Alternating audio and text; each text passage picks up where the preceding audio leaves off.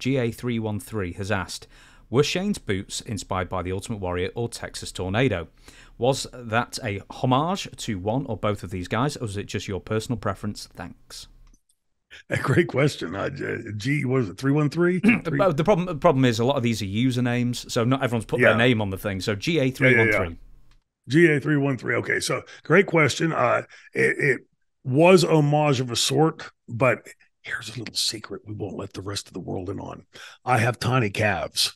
And no matter how hard I work my legs, and for the people out there that work out, leg workouts suck. It's not like you get like your upper body, you get that good pump and everything. I worked my legs out for 6 months straight in college like a dog, and I gained nothing, not a quarter, eighth, tenth of an inch, nothing.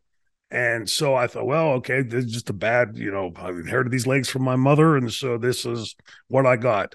And I looked at Carrie and realized Carrie's wearing the fringe to conceal the foot prosthetic. And I'm watching, you can't even tell. And it was a bit different. By then Carrie was gone, I believe. And then, well, no, it'd be some time after that. But, that's where I'd pick it up. And then the Ultimate Warrior, that more happenstance than anything, but the practical reason was I had small calves, and that would help cover up the calves a little bit. And it was a little bit of a different look. There wasn't a lot of people that had that in wrestling. So it was adopted purely for cosmetic reasons.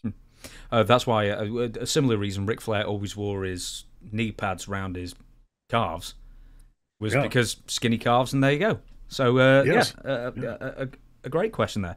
And we're vain people. We're very vain. Hey, it's not just an upper body business, as Ric Rude may have suggested. I think it's lower body as well. As Mike Hegstrand, the late and great hawk of the Road Warriors, used to say, "Yeah, well, I ain't never beat nobody up but had him get up and say he had small calves." Only as a hawk can put it, right? Beautiful.